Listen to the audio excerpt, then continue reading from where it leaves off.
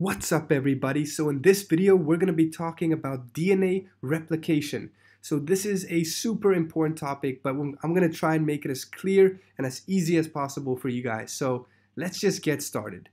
So DNA replication. First, let's start with a person. So who is this guy? This is Brad Pitt, right? He's a person just like me and you, believe it or not. And what is he made of? Just like me and you, he's made up of billions of these things called cells, right? Now cells have a lot of organelles here, each having their own kind of purpose. Now this one here is called what? This is your nucleus. Now what does your nucleus do? Your nucleus is the little place where your DNA is stored. Your DNA, your deoxyribonucleic acid, right? So this little guy here, your DNA. Now your DNA is what? Your DNA, in the most simple way of saying it, is like your instruction manual, right? Your DNA is the code that makes you the way you are. Your cells are going to read your DNA and do exactly what it says, and that's going to make you the way you are. It's your instruction manual.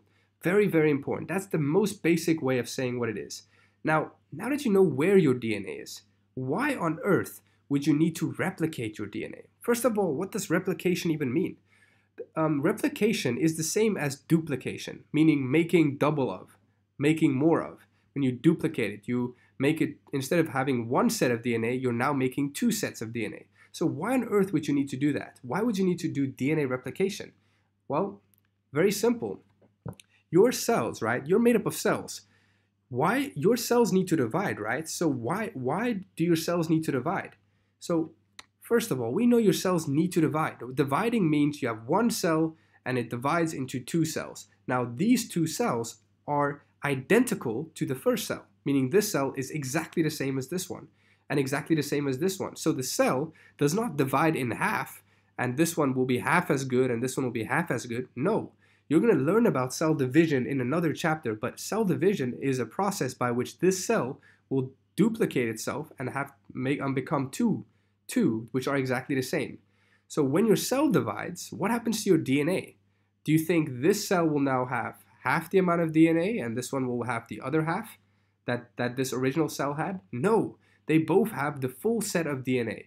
That must mean what? That must mean that before this cell divided, it duplicated its DNA so that it replicated its DNA, so that when it divided, each of the daughter cells or the baby cells now have a normal amount of DNA. So that's very important. That's what you need to understand. That's why we need to do DNA replication.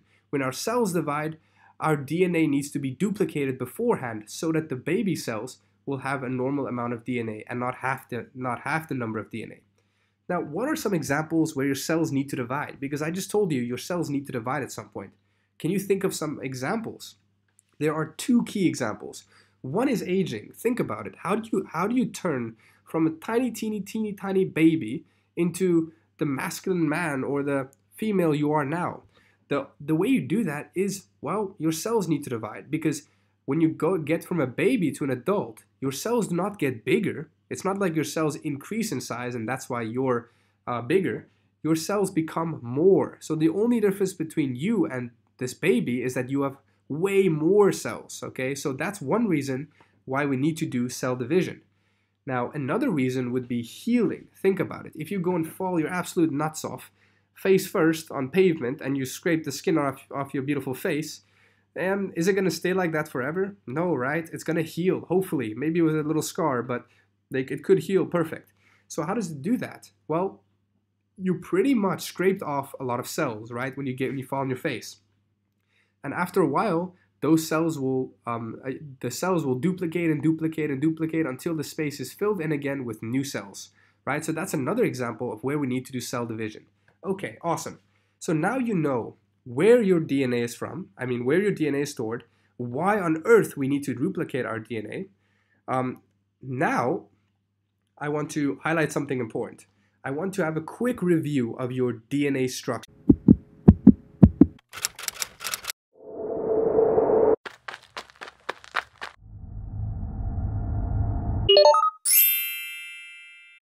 For access to our full-length premium videos and so much more, head over to teachme.org now.